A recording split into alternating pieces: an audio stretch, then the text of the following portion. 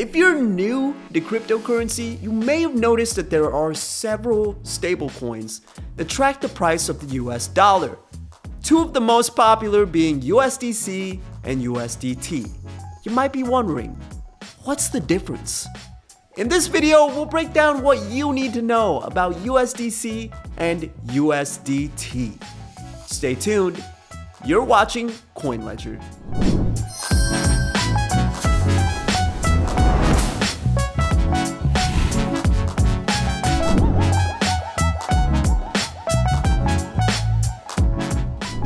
While USDT and USDC are both stablecoins that track the US dollar, they have different structures and are backed by different entities.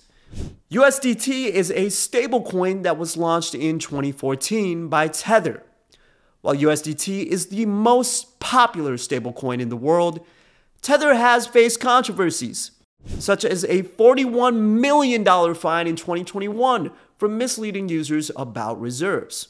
USDCoin, USDC, is a stablecoin launched in 2018 by Circle.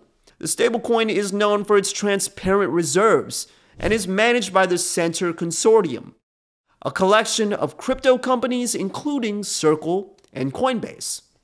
Now, let's walk through how Tether and USDC compare on three key factors: market cap, reserve assets, and transparency.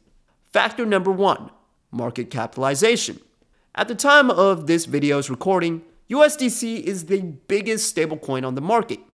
While Tether has faced controversy, USDT is the default stablecoin for many decentralized applications.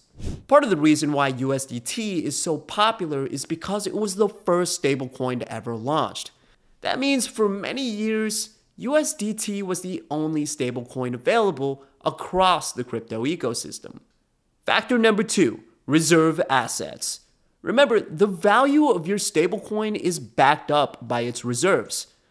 Ideally, your stablecoin provider should have reserves that cover 100% of investors' funds to make sure that in any situation, you can redeem your stablecoin for its full value.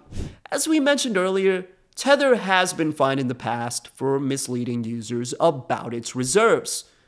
While Tether claimed to have 100% reserves at all times, an investigation found that Tether only held 27.6% of the value of its stablecoin in its reserves.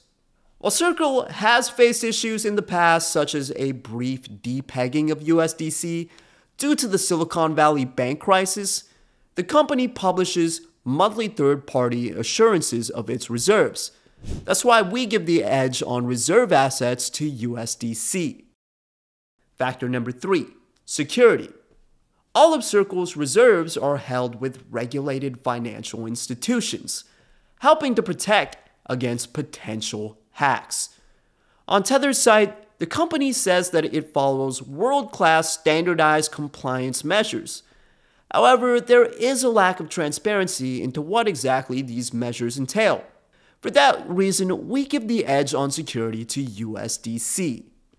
So, in conclusion, while USDT might be the most popular stablecoin in the world, USDC has it beat on key features like transparency, security, and reserve assets.